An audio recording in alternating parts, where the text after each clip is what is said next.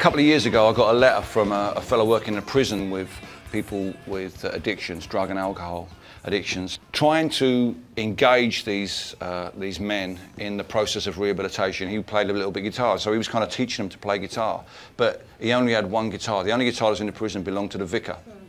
And he had to take it home every night to practice playing Kumbaya or whatever. And so he asked me if I could help him get some more guitars. Since then, we've been in 30 prisons. And I'm really pleased to say that Jail Guitar Doors is about to start operating here in California and across the United States of America. Jail Guitar Doors is a Clash B-side, and the B-side of Clash City Rockers.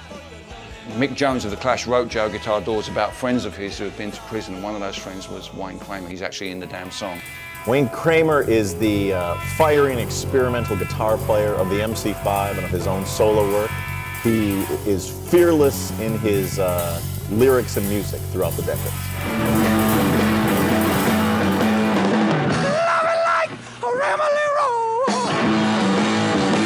Wayne Kramer of the MC5, he took the entire ensemble, Tom Morello, Boots Riley, Perry Farrell.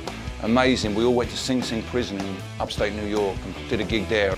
When we performed together at Sing Sing Prison, I think for Wayne, a light bulb went off, and he realized that he had found his calling as a musician and activist, and Jail Guitar Doors fits very snugly with his mission as both a musician and as someone who is interested in changing the world and helping those that need help most. I need some guitars to give to people that work with prisoners using music as rehabilitation. The plan that we're putting together now would call for a concert in a city, and we can invite a lot of our musician friends to come and play, and then a prison outreach event at the closest prison to that city.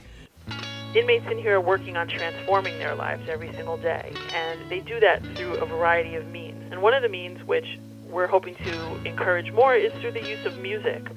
And most of them will be getting out at some point, and they're going to be your neighbors, they're going to be my neighbors.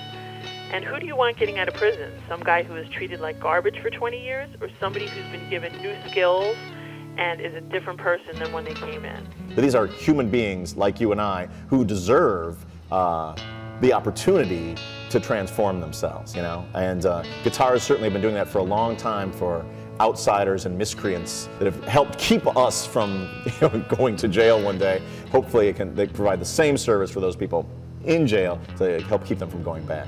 I think music is a very good creative outlet for their emotion. Somebody can get into a lot of trouble if they're not focused on something positive. The fact that I could play music in prison made all the difference in the world. It gave me something to do and a way to express myself that was positive. This is something that's going to make your community better. This is not something that's just done as charity or to help people idle away the time while they're behind bars. We're not given any state funding to have a music program, so community donations are essential in running our program. I think we have to be specific and focused on one simple idea, that we find people that work in prisons using music as rehabilitation, and we provide them with instruments, guitars mostly. 1, 2, 3, 4!